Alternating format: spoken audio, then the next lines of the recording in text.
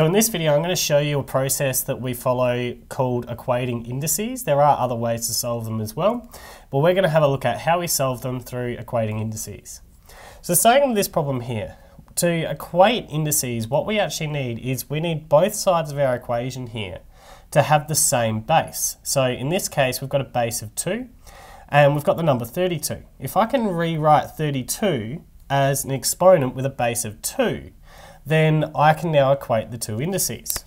So for example, so this is still 2 to the power of x. 32 is the equivalent of 2 to the power of 5. Now, because I've got two bases that are the same, what it means is the two exponents now have to be the same for this to be true. So what I can therefore say here is my x must be equal to 5. These two exponents must be equal to each other when the two bases are the same. So if we apply that logic over here as well, we can also do it when our number over here is a fraction, because remember, they're just negative indices. So if I'm looking at this, I'm going to rewrite this with the base of 5. So it'll be 5 to the x plus 2 is equal to, now 25 is 5 squared. Now because it's on the bottom of the fraction, I'm going to make it a negative indice. So this is 5 to the negative 2.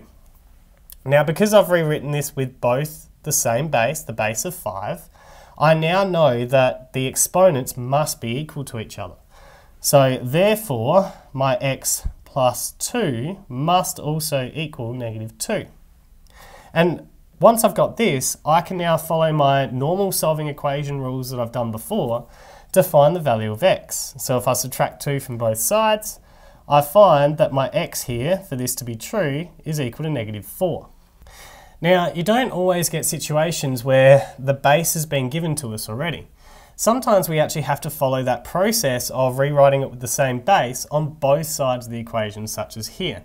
So I can't really write 27, at least nicely, with a base of 9 easily. But looking at both sides of the equation, I know that 9 has a base of 3 quite nicely, and 27 has a base of 3 quite nicely as well. So if I now look at rewriting this, this will be 3 squared, but of course that still has to multiply my x up here. And over on this side, 27 is 3 cubed.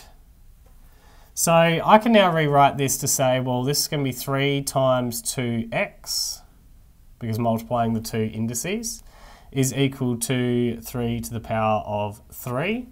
So that means that my 2x must equal 3, because the bases are now the same. The exponents must equal with each other.